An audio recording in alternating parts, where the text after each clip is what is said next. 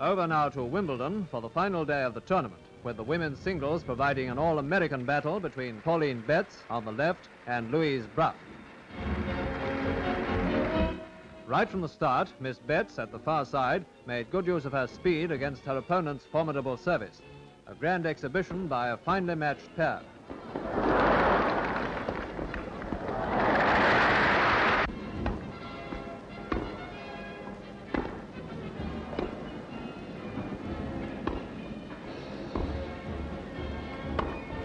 Queen Mary, who followed the match closely, was accompanied by Lord Louis Mountbatten and other distinguished guests.